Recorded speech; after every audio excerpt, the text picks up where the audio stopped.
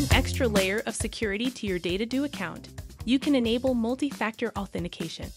This is a core component of a strong virtual identity, which greatly reduces the likelihood of a cyber attack. It's easy to set up.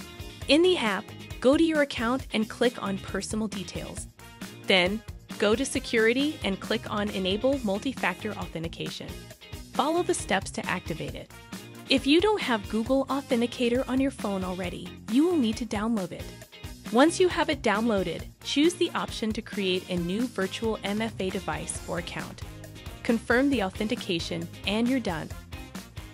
If you're signing into the app through Google, you'll already be using multi-factor authentication. In this case, Google won't allow you to set up authentication inside the platform because it's already authenticating you itself. Note that once you set your multi-factor authentication preferences, they will apply only to your profile.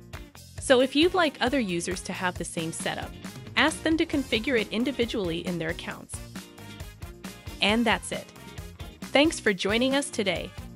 Be sure to check out our website at academy.dataddo.com for more courses and videos. And don't forget to subscribe to our channel. Thanks again for watching, and we'll see you next time.